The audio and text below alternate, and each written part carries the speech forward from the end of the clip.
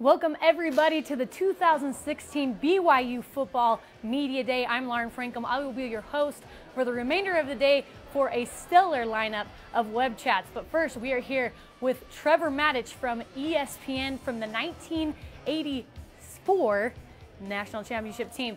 Today, coming up, we have, let's see, Chad Lewis and Ronney Jenkins from the 1996 team, followed by Shay Muirbrook and Ed Lamb. At the end of the hour, we have Tim McTyre and Omarr Morgan. Join the conversation at any time using hashtag BYU Media Day. For our Supercast at 11 a.m. Eastern Time, we have State of the Program, 12 p.m. Eastern Time, 2-hour BYU Sports Nation at 4 p.m. Eastern Time. We have BYU Football 1996 Revisited, and at 10 p.m. Eastern Time, we have BYU Sports Nation, a 1996 special. I'm having a hard time talking today, Trevor. That's a lot of numbers, Lauren. It is a lot of numbers, and it's early in the morning. It is early in the morning, but you're doing much better than I would be doing with those. Thank you. I'm usually just getting up around this time, but you're usually wide awake working. I'm usually getting in from last night around this time, so okay, that's not exactly true. So you're still living in Franklin, Tennessee, which is near Nashville. Yes. How's the budding singing career going? The budding singing career is still slow, considering that I'm not a singer. But if you ever see me on an album or hear me on the radio, you'll know that they've run completely out of singers. Oh, and so that's why wow. although I have sang and played an original song, 2 of them actually, at the Bluebird Cafe. Have you really? Yes, I have. How did you get into that? That's hard to do. That's I was bigger than the doorman. That's why I just said, you're going to let me sing. No, actually, the Bluebird is a place where, it's near Nashville. It's a place where a lot of people have gone to get their start. Some very big names, but every Monday night they have open mic night. And that means that if you have enough talent to write your name on a piece of paper and throw it in a basket, they'll pull it out and you can go sing one of your own songs. And so I was very nervous about it until I heard other people sing their songs. And I was like, okay, this is not going to be so bad by comparison. So it was a real joy and a real thrill to be able to do that. But I am not a singer. So. I think you are a singer. If you're putting your name in that hat, you got to be some type of singer. You have to have some confidence in your singing abilities. It's a bucket list thing. It's a bucket list thing. But it was a whole lot of fun. That's awesome.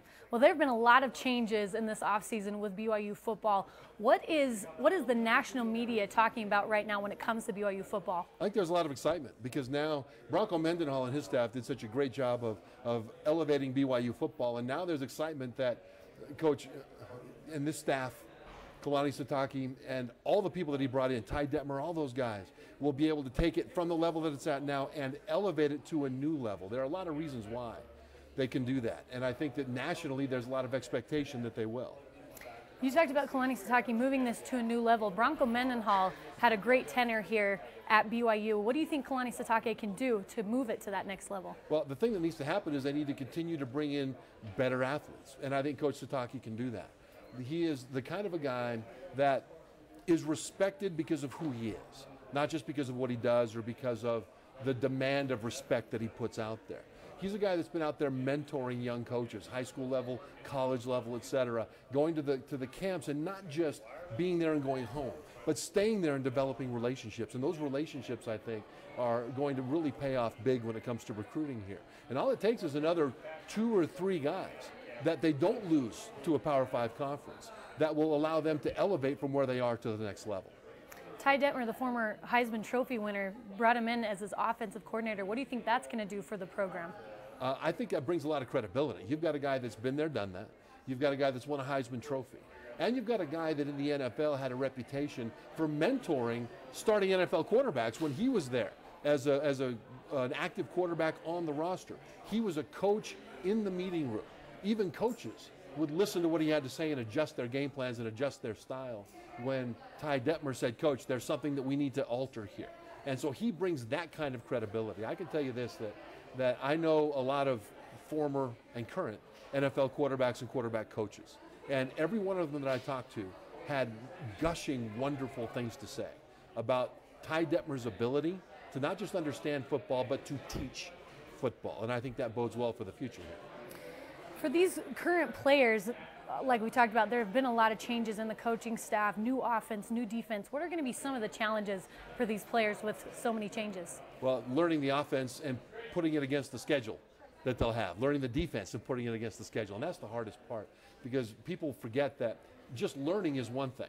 But now there's another guy on the other side of the line that wants to hit you in the mouth as soon as the ball snaps. And that complicates applying what you're learning. And there are a lot of complicated things relative to what they'll be doing, especially on offense. But I know that they won't overdo it at first. That's one great thing about having Ty Detmer as the offensive coordinator. He understands that it's better for guys to learn what they can learn and then play it fast rather than give them too much and have them overthink it. It's the same way with the defensive staff. They understand that playing fast and knowing what you're doing is a whole lot better than having too much to think about too early in the process. And so I think that's going to be the challenge for the coaching staff, is to learn how quickly players can assimilate how much information. Robert and I ran the go fast, go hard offense. Ty Detmer is more of a pro style. What's going to be the benefit of this style over Robert and I's? Lauren, the go fast style of offense, which is all over college football now, is designed to run 90 plays. And they want to go as fast as they can go, run pass option, and they'll have maybe 8 or 9 or 10 bad plays in there. They don't care. Maybe the defense will be set up in a way that's the defense has the advantage pre-snap. That's okay. Run the play, we'll get it again later. We'll make it up, we'll run so many. Huddling up, you have the opportunity to make every single play count, because you've got more options for the quarterback. You've got more time to get together, communicate, get different personnel into the game. And when you line up in a pro-style offense, now all of a sudden, instead of run, pass, option, go, go, go, go, go, you're looking at what the defense is doing. And now you're applying your knowledge to what the defense is doing every single time. And so that's an advantage. And once this gets fully installed so that the players can run it well, it'll give them an advantage that the go-fast offense doesn't have. You were an offensive lineman on that 1984 team. Louis Lapuaho from this year said, huddling after every play feels like a big piece of chocolate cake for him. From the offensive lineman's perspective, what are some of the other benefits of this type of offense? Well, you get together and look each other in the eye in the huddle, and there's a lot to be said for that. Now, keep in mind that BYU will huddle, but there'll be times when they won't. They'll have different tempos. But I think BYU has always been able to recruit big, powerful offensive linemen. And I think going back to a pro style maximizes that ability. They're also able to recruit quarterbacks, linebackers, interior run-stuffing defensive tackles. It's been just sort of a history of BYU that way, and I think what they plan to do on defense and what they plan to do on offense maximizes their historical advantages in recruiting. We have Taysom Hill and Tanner Mangum coming back. If you put yourself in the coach's shoes, what do you do this year? Well, I can tell you this. I talked to Coach Sataki, and he said the only way he knows how to do it is to put it on the field and let them battle it out. And that is the only way the players can really respect it. If there are politics involved, there are certain advantages to that. But at the end of the day, players then think, okay, I've got to play the political side in addition to the football side. But by doing it this way, what everybody respects who will win. And who will win will be the guy that the team also knows should be the guy that's playing. Because no matter which guy is chosen to start, I expect the other guy to play. But no matter which guy is chosen to start, you've got to understand that it's still a team thing. And the team has to buy in. And by having it be a battle instead of looking at off-the-field considerations, the team will buy in because of the nature of that kind of competition. BYU has a lot of personnel player-wise coming back this year. What are you most excited about? What position group are you most excited about? I'm most excited about the defensive backfield. With Kai Nakua and the rest of them, you've got as maybe the fastest defensive backfield in recent memory and the deepest defensive backfield in recent memory. And that'll really help, because when you lose a pass rusher like Bronson Kafusi, all of a sudden you've got to find some other guy that can individually go get after the quarterback. And with Warner and some others, they've got guys that they think can do that. But with the secondary being as active and as fast as they are, they'll give more time for those pass rushers to get after the quarterback. So there's a lot of talk right now of the Big 12 expansion and BYU being one of those teams that gets included. But I guess now there's not much talk of that expansion anymore. But what would you like to see happen to BYU in the program moving forward? It's best for them to be in a Power 5 conference, because we don't know going forward how college football will be consumed. I mean, the way media is changing right now with untethering of cable stations from cable packages, et cetera. People think about the future of consuming sports as what device do you watch it on, your TV, your phone, your tablet.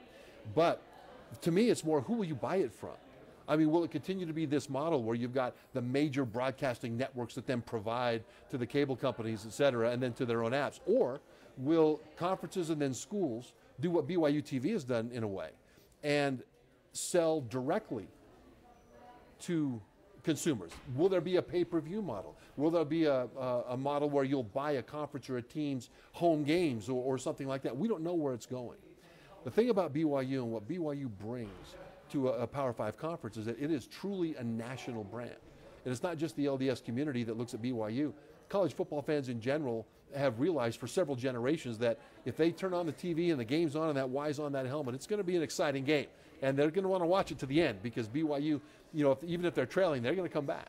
And so that national brand bodes well for an uncertain future in terms of how people will consume their college football and their live sports, because BYU will always have an interest to people who want to watch and are interested in good, exciting college football.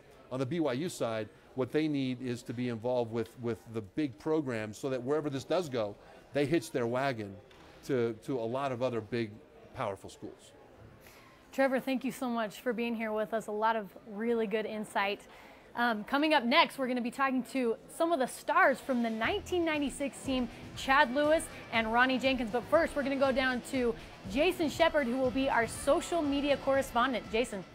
That's right. We are so excited the BYU Media Day is finally here, and we're also really excited to be able to add some coverage as part of our BYU Media Day Supercast. One of the things we're doing as the social media correspondent, we're putting the spotlight on you, the BYU sports fan, and we want to find out what you're talking about throughout the day here on BYU Media Day. So my job is throughout the day to follow what you're talking about, topics that are trending for you. If there's an interview that piques your interest, whatever you're talking about on social media, that's what we want to find out about. And there's a couple of ways that you can do that. Make sure that you got to remember these hashtags. This is really important all day long. Anytime you tweet or use social media in general, make sure you're using these two hashtags. Hashtag BYU Media Day and hashtag BYUtv Sports. And there's a lot of things we can do with this. Not only can we see tweets that come in, but we've got a couple of Twitter questions. I actually posted a Twitter question about an hour ago with so many interviews coming up today. And you've got plenty of opportunities to hear interviews. You have the state of the program coming up at the top of the hour at 11 o'clock Eastern Time, 9 o'clock Mountain Time. We've got all these interviews.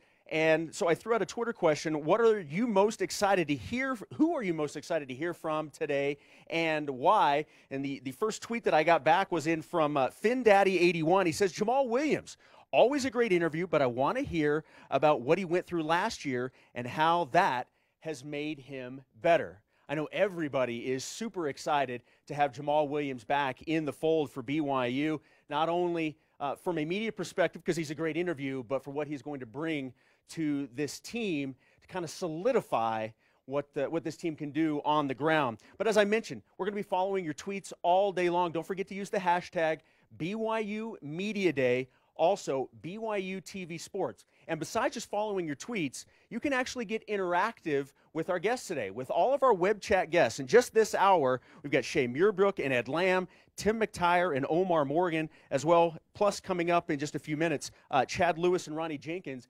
If you want to ask them a question, you can do that.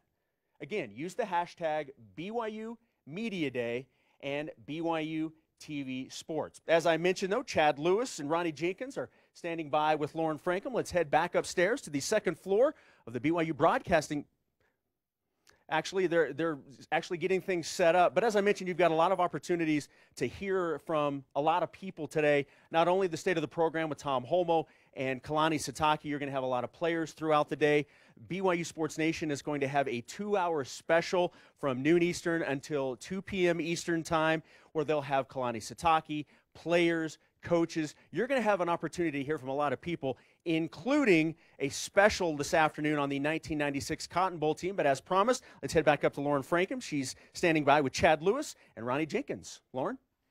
Thank you, Jason. It takes a while to get all mic'd up and get our stuff ready and get going. We are with Chad Lewis and Ronney Jenkins from that 1996 Cotton Bowl team, arguably the best team in BYU history.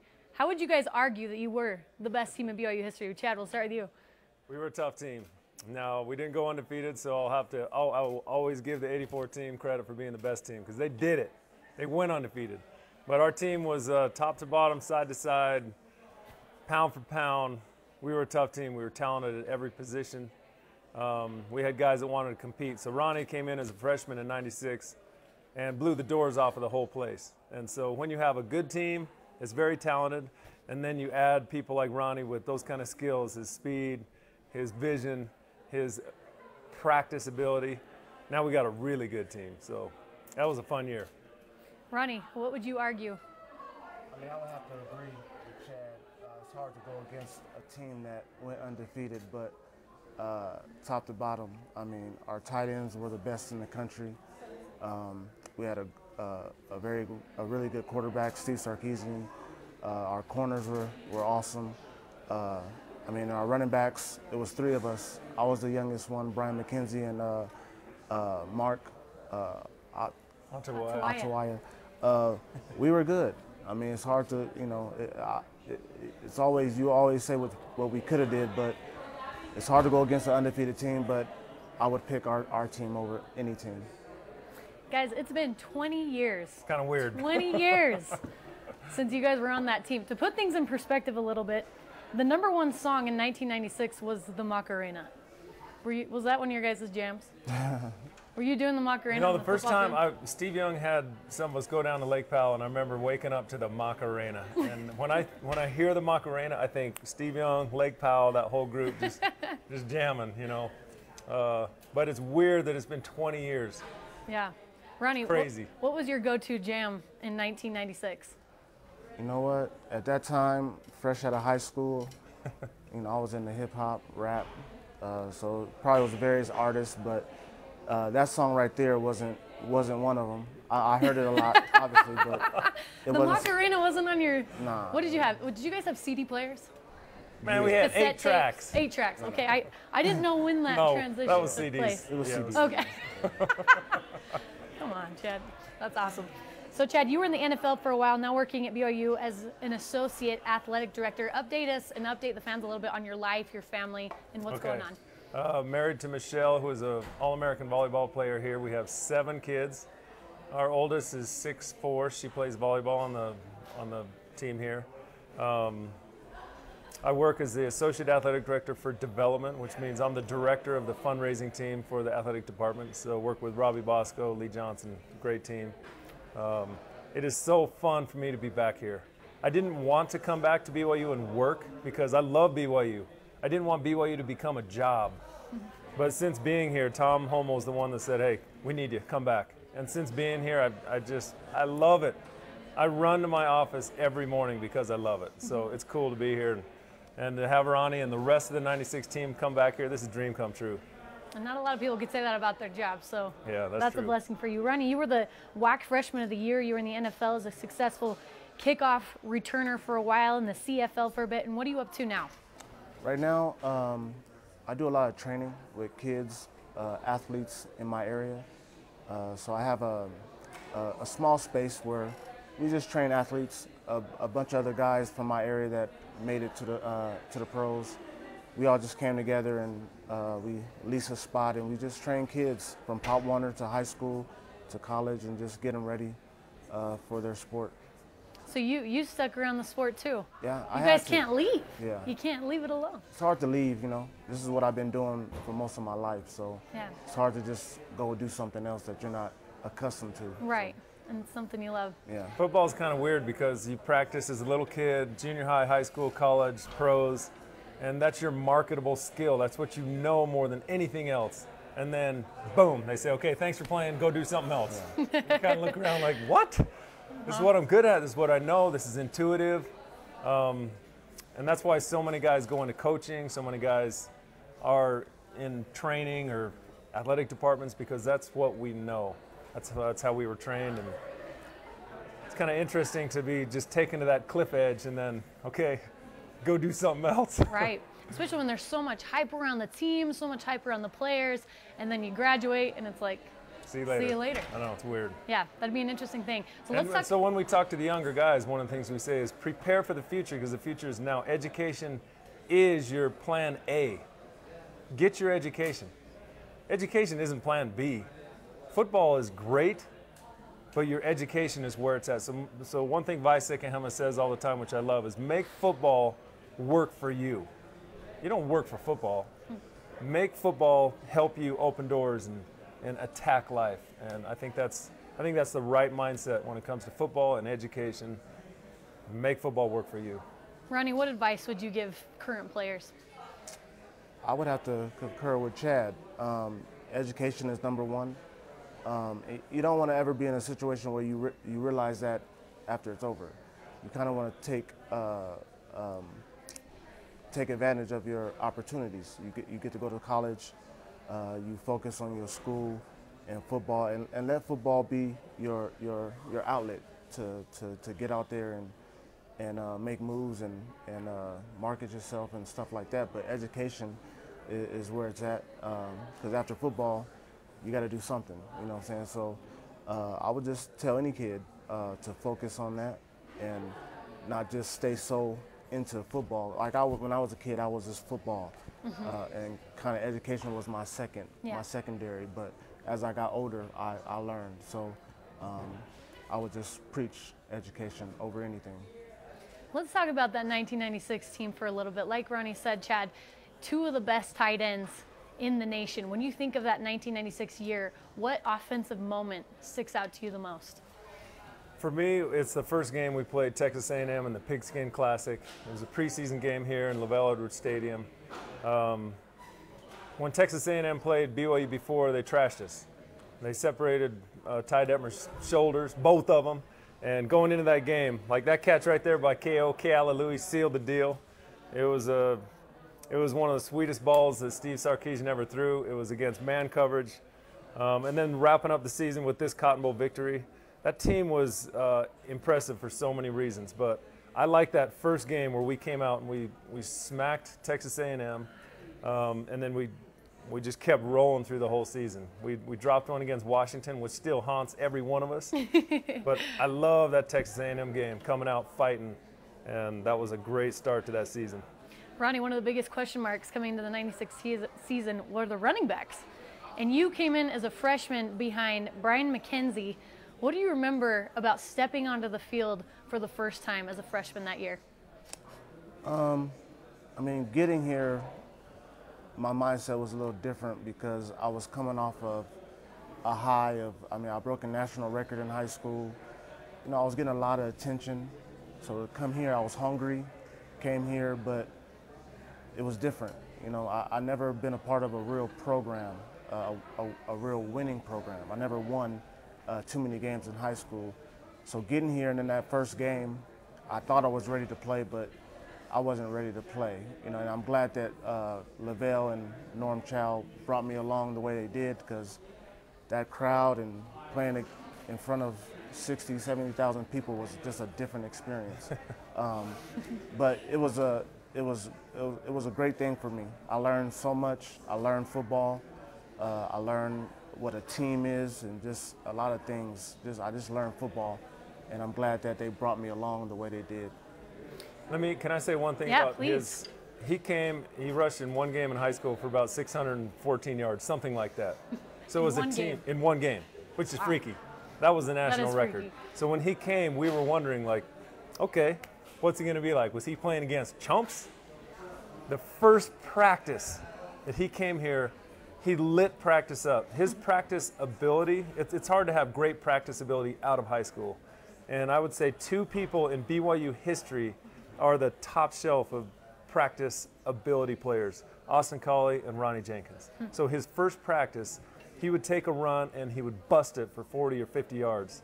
He would run back to the huddle and do it again for the entire practice. And I think in that first practice, he got in a fight with someone. And all of us were looking at him like, Ronney? okay, he's hungry. He knows how to practice. He's going to be a superstar. And I like Ronney said, LaVell and Norm Chow brought him along the way that was comfortable for him. So they didn't say, okay, first game, Texas A&M, go, you're our guy. They let him develop. And when he came on so strong that it lifted our whole team the rest of the year. Ronney, really fast, one last quick question from a fan wrote in. he said you were known as the fastest guy on the team. Who gave you a run for your money? What other guy on the team gave you a run for your money? I mean, I don't or nobody. Well, I mean, James Dye was quick. But, you know, at that time I was so, you know, cocky with my speed and just, I was just so, you know, I wasn't really thinking about that. I just felt like I was probably the fastest guy on the football field. But, you know, whatever. He was the fastest human in the state of Utah. Yeah, that's pretty much what I've heard. I was 10 years old during that game, but I do remember watching you guys, and you were pretty incredible. Guys, thank you so much for being here. You guys are fantastic. Coming up next, we have Shay Muirbrook and Ed Lamb. If you want to join the conversation, use hashtag BYU Media Day. Stay tuned.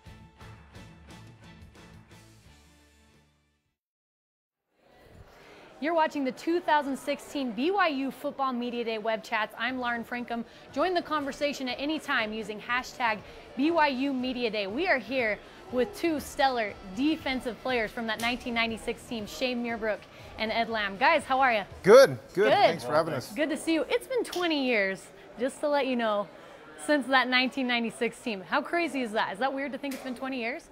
It doesn't seem like it's been 20 years. I know. Ed? Looking at these guys, I mean, it seems like yesterday in a lot of ways. But, yeah, there's the 20 years is a long time when you just think about it taken like that. Time flies. There's a couple things I want to talk about. First of all, Shay, in your headshot, you had some bleach tips. What was the inspiration behind that hairstyle? Just being independent, you know, just experiencing, you know, young adulthood and understand. Yeah, there you go. There it is. Looking good. Looking good. Yeah, those are some of my less, not the best choices, I guess, back then. So. Hey, that was the style, though. You look good. Oh, well, thanks. You look good. Ed, you actually had hair. Yes. Had hair back then. That's right. I had more options back then. A few more options. We had a full disclosure. Shay and I had a hairdresser roommate. So really? That's right. Carl. Yeah, to get that makes sense. To get bleach tips was was free and available and could always change back. Yeah, because honestly, when I was looking at your headshots, I'm like, their hair. That's like the first thing that stood out to me. I loved it. To put things in perspective, the #1 movie in 1996 was Independence Day. The #1 song was the Macarena. Oh, wow. Do you guys remember that dance? You don't have to do it. Yeah, I think I remember something about that. Yeah. Yeah, Sarkisian would yell it every time we ran out on the field. He'd say, "Aye!" So, yeah, I definitely remember that. As far as the movie, though, I don't remember. It's a long time. Steve Sarkisian legitimately yelled that every time he went out on the field? Yeah, he would do the whatever that is, but he would yell it out from across the field, and so I guess that was kind of the moniker. We just had a lot of fun that year. What was the thing to do in Provo, Utah in 1996, Shay? Tube in the river. Tube in the river was probably I don't know, for me was one of the highlights. That's a great answer. Shay and I were roommates and close, and we went through a lot of things that we thought were the thing to do, but that's one of the more wholesome and enjoyable and great memories. Yeah, we tubed that river a lot. Sometimes in between practices during two-a-days, we'd go up and just sit in the river and cool off. Yeah, it was better than the ice tub, that's for sure. It's not a bad spot during the summer. So you guys got to know each other very well since you were roommates. Shay, what is one thing about Ed that none of us would know? I don't. You know what? I always thought that's what I admired about Ed is he's pretty straightforward. I mean, there's not a whole lot of secrets with Ed. He's pretty stand up, and that's always what drew me to him as a friend. Is what you see is what you get. What about Shay? What's one thing? Same question? Yeah, same question.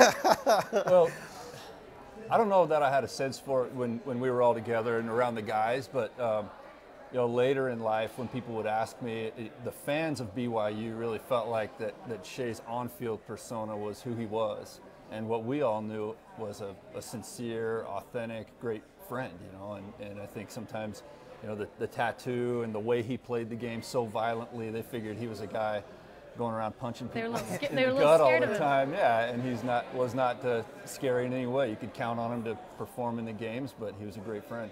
Still is.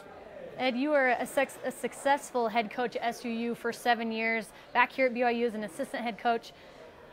Update us a little bit on your life and what's been going on for the last 20 years. Yeah, I think I'm like a lot of the guys here as I get catching up. We're all trying to balance a career that's important to us, and we've got people counting on us and whatever our jobs are, but at home we've got families, and it seems like everybody's about in that same stage of family. Some older kids maybe getting ready to go to college and being excited about that, and then I've still got some younger kids too, and so I think probably the update on my life is not all that unique and special.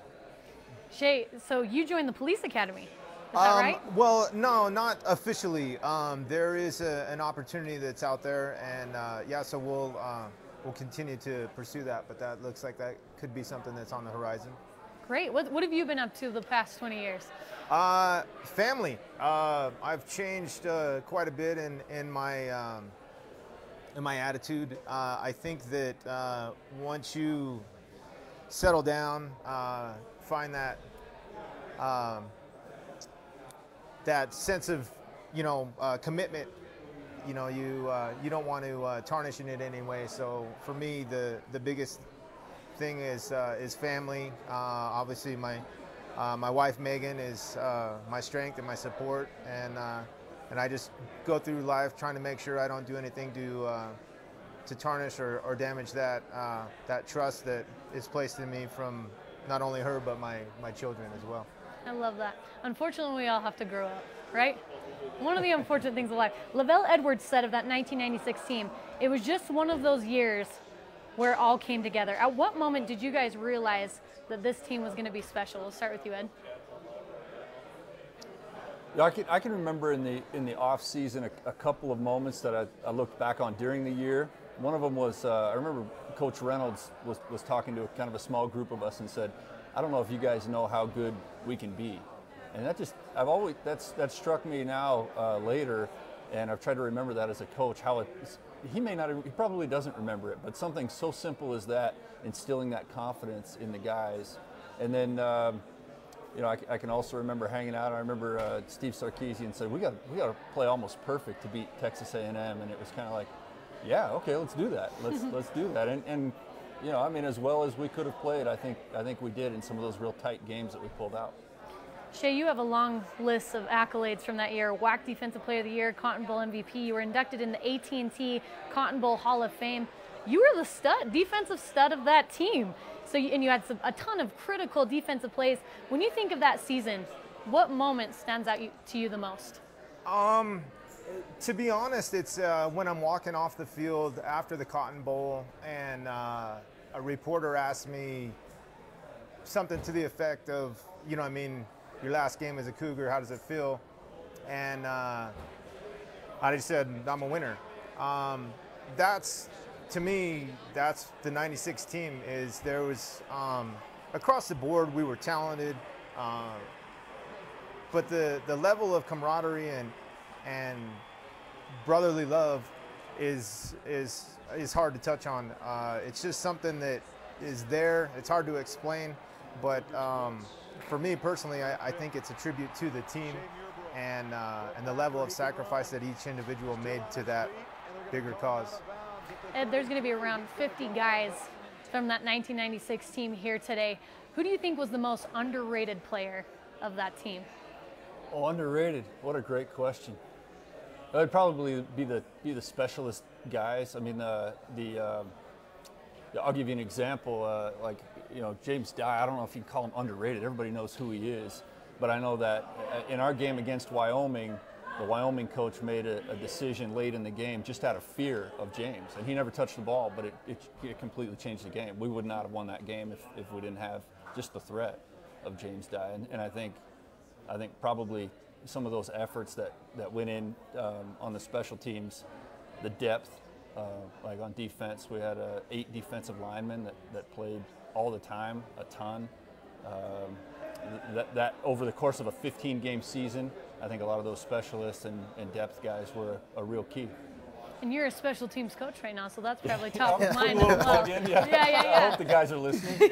You're like, pay attention. Shay, what would you say? Who's the most underrated player of that team? Wow. That's a tough question. I honestly don't think there was too many players that were. I would say the whole team, and I think was kind of the mantra, just because every player across the board had kind of played with a chip on their shoulder and had something to prove. Obviously, we were all talented, but to single out one specific person and say, that person was underrated, I think that would be a slight, because there was tremendous talent across the board on that team. Who are you guys, so you're going to be able to see a lot of your former teammates. Who are you most looking forward to seeing today? I know that's probably a hard question because you want to say every single guy, but what guy are you most looking forward to seeing today? Well, for me, it was Shay. I mean, we spent so much time together at a point in our lives like that is so pivotal, and we're growing and learning who we are and experimenting with who we are and want to be, and then we have all these shared memories of success too, and good times, but in getting out and doing our things and chasing priorities in life, you know, we've lost touch, and I don't think other than a few texts over the last few years that we've really. So I already made mention to him, I need your number, and we're not going to finish strong again without talking, and you need to be up here every game that you can be. And so that for me is cool. But every guy I see, it's like now, you know, it's such a great moment to see him. Shay, you better say Ed too. Or well, yeah, obviously. Well, I think me and Ed have a special bond. Like I said, I mean, we were roommates, and we found a lot of fun together here at BYU, and obviously to see Ed is, it's like just not seeing a family member, you know, your brother for a long time, and then you're reunited, and but obviously I'm thrilled to see every single person. You know. Yeah, I mean, I'm just elated to be here and be in everyone's company. Guys, thank you so much for being here with us. I'm excited for that 1996 show. That's going to be fun to watch. Up next, we have a couple more of your teammates. We have Tim McTyre and Omarr Morgan. But first, we're going to go down to Jason Shepard, our social media correspondent. Jason. Thank you very much, Lauren. People are absolutely loving hearing from this 1996 team. And as I mentioned before, my job is to find out what you, the BYU sports fan, talking about on social media, what's trending. And I have to tell you, since we've been on the air with these web chats for about 45 minutes, everybody's talking about those Nike BYU polos. Those are nice. I got to find out where I can get one of those. I have always been a proponent, by the way, of mixing in a little bit of gray, but you get that royal with the gray, that's looking nice. That's certainly something BYU fans are talking about. And don't forget, if you're on social media, whenever you tweet, make sure you're using the hashtag BYU Media Day. Also, BYUtv Sports. And as I mentioned, people are really enjoying hearing from this 1996 team. There'll be a special later on this afternoon where they'll honor that team that went 14-1 and won the Cotton Bowl and finished the year number 5 overall. In fact, we got a tweet just a couple of minutes ago. This one in from Anthony Johnson. Says the 96 team was amazing. They brought NFL speed and power to the season. Stoked to see them today. And it's interesting that he brought up the NFL speed. Not only was that a very good college football team, as I mentioned, 14-1, finished the year number 5, winning the Cotton Bowl, but that produced a ton of NFL products. A lot of guys, Chad Lewis, who we've already heard from, played in the NFL. I believe the number of players were in double digits off of that 1996 team. It was fantastic opportunity for those guys to go on and play at the next level. This tweet coming in from @BYUerbust64 said it would be epic if Sark made an appearance at BYU Media Day. And I do know that BYU reached out to Steve Sarkisian. I'm not sure where that stands. I guess we'll all find out coming up in the next little while. But it would certainly be great to have the quarterback. And it was interesting when Lauren was talking to Ed Lamb and asked him about an underrated player. It was funny, he mentioned James Dye because the word I used for Steve Sarkisian, and believe it or not, is underrated. In my opinion, he was probably BYU's most underrated quarterback of all time. This one in from @Shamo says, all the BYU Media Day buzz, already wishing I'd taken the day off to just enjoy it. So ready to have football back, and I think we can all echo that. But hey, here's the deal. We're online. You know, we've got BYU Radio, BYU TV. We're everywhere. You can kind of sneak that a little bit. If you're at your cubicle, and I'm not by any means telling you not to work today, of course. But there are ways to, you know, put in the earbuds, listen, maybe watch. So there's a lot of ways that you can get around that, Shamo says. Again, not telling you not to work at all. All right, we've got the state of the program with Tom Holmoe coming up at the top of the hour, but let's head back up to Lauren Francom. She's standing by with Tim McTyre and Omarr Morgan. Lauren? Thank you, Jason, and join the conversation at any time using hashtag BYU Football Media Day. Like Jason said, we're here with Tim McTyre and Omarr Morgan from that 1996 Cotton Bowl team, the no-fly zone, right? No-fly zone. Guys, what made the defensive backs so good in 1996? We'll start with Tim. I think it was confidence. The fact that myself and Omarr, we're both from the same area. We kind of speak the same language a little bit. And it was confidence on top of a great coach, Brian Mitchell. We just had fun. What do you think, Omarr? I agree. I think coaching staff put us in some pretty good positions, but I think that the mentality we had was, I was just listening to somebody downstairs saying that Steve Sarkisian was overrated and people, underrated. They said he was underrated. What? You always hear BYU being the underdogs. Yeah. We never thought like that. We thought we were better than everybody we played against. The 96 team, we felt we would win every game. So we took that aura out on the field and it just paid off for us. I think part of confidence is style. Would you guys not agree? Definitely. Let's take it back 20 years. Tim, what was your style in 1996? What were you rocking to school every day? Oh, what was I rocking to school every day? Yeah, what were you wearing? Bandana. He had the bandana. I did wear the bandana a lot, but I think I wore most of what was free. Our travel issue. I tried to stay comfortable. See? Bandana. Oh, there you go. There's a video of you with the we bandana. got the highlights going. Yeah. Did you wear that to every game? Did you have a bandana on every game? Every game. That was my thing. It kept my helmet tight, knowing that I was gonna make a lot of tackles and hits, so I needed my helmet pretty tight. Tim, what was Omar's style back in 1996? See, Omarr was a different kind of guy, though, in some ways. I'm simple. I'm simple. Like even when you watch the kids today, I coached last year, and you see the kids, they're doing too much before the game. The focus is on what they're wearing, and it should be on how you play. But it didn't take us long to get dressed. Nah, it didn't take us. It didn't take us no hours to get dressed. Some of these kids today, it may take an hour to get dressed. It's like, really, you wearing that to play football? And we had the food. We had to trick Lavelle sometimes. I can remember the TCU game. How many interceptions you had that game? 2. How many times your shoe come off? About 5. So Lavelle didn't like us to spat. He didn't like us to tape our shoes up. So I know. Right there. There was Did your shoe come off right there? There was one game we was kind of defiant. I taped up, he did not. And Lavelle called me over. He was like, well, what'd I tell you about that tape? I was like, Lavelle, my shoes gonna keep coming off. And it was lucky his shoes kept coming off. So I had an excuse like, see, that's Yeah. So that was kind of good. And so he let it he go let by. it get away let it because pass. he saw his shoes keep coming off, and that was my excuse. Tim, you played a few years at the NFL. You were coaching the high school level in LA for a while. You put out a rap album in 2006, and now are you a stand-up comedian still? Yeah. How's that going for you? It's okay. I'm not Kevin Hart yet, but it's okay. It's fun. That's the way I let loose. I release that way. I get to do a lot of cursing. Which you can't do here, please. No, I can't. So that's how I kind of release a little bit. Omarr, would you have ever guessed that Tim would become a stand-up comedian? Yeah, he was funny.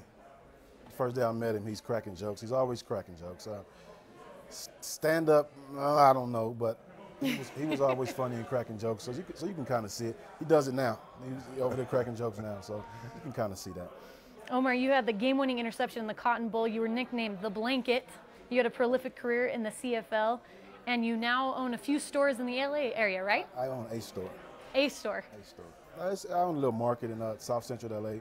I also coached this year. I coached my son's football team, man. So I've been doing pretty good. I'm enjoying myself. The nickname came from Chad Lewis.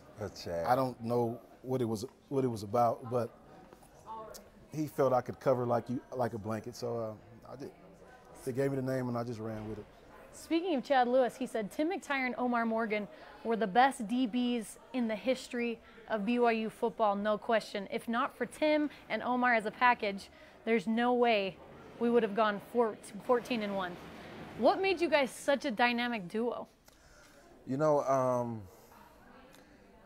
junior year here, and it's not any disrespect to Dermel Reed. That means disrespect. No, it's don't.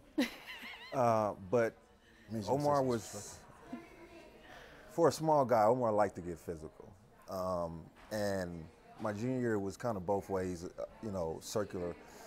When Omarr came, it kind of, the first 4 games I was bored because they were testing the new guy. Once Omarr showed that he can cover and was willing to tackle, it made us better. There was nowhere you can really run. It was almost choose your poison. And again, I think we held each other responsible. I know I was older by a year, so I wasn't afraid to tell Omarr, let's go. Vice versa, he wasn't afraid to tell me as a senior, step the game up. And I think that there was just something there, that the cohesion, and I think when you talk about DBs, we both played offense. We were both offensive guys, and I think that's what really made myself a good corner.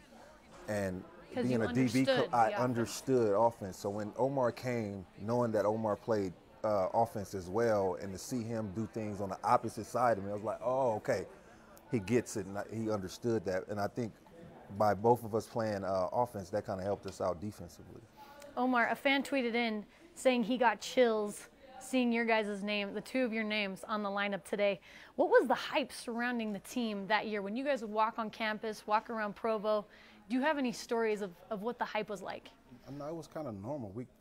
I don't know how, I don't really recall how the fans were acting, but we expected to win. We expected to win every game, so it was kind of normal to us. I was here last year, and I was telling some guys that I thought the BYU had a chance last year, to go undefeated if Tyson was healthy. So, yeah. I don't like the BYU, in my opinion, has been holding on to this underdog role. I guess that makes us fight harder, but I don't buy into it. I think we're not underdogs anymore. That's the past, and who cares about that? I think when teams play BYU, it's like, oh crap, we got to play. These guys are coming to play. The underdog role is cool for TV and media, but we never felt like that when we played. We have 1 minute left. We're going to do one more quick question. Tim, what do you miss most about playing football at BYU? I miss the crowd. I miss the stadium, and I miss hitting people. You can't do that in stand-up comedy? You don't hit people? You can. Okay. Yeah, but you can't. I definitely miss the crowd and hitting people. Omarr, what do you miss the most? I miss the crowd. I miss the fans. I'm intrigued by the community and the fans. So that does it for me. When you make a play in that stadium and people are roaring and they're happy and giving you high fives and thumbs up when you leave the stadium, is great for me. Guys, thanks for waking up early, being here with me. Good luck in that 1996 show that's coming up. Guys, continue to join the conversation using hashtag BYU Football Media Day. Coming up next, we're going to have a special 2-hour BYU Sports Nation and join more web chats with current players at 2 Eastern Time. The current players. Jason Shepard, our social media correspondent. Thank you very much, Lauren. Great stuff so far. Don't forget, coming up at the top of the hour, it's the State of the Program with Tom Holmoe. Lots of great information. We'll see if there's any breaking news coming up with Tom. Also, you'll hear from Kalani Sitake and everybody coming up in just a few minutes. In the meantime, let's get back to social media. As a social media correspondent, I've been following what you, the BYU sports fan, are talking about. Don't forget to use the hashtag BYU Media Day and BYUtv Sports.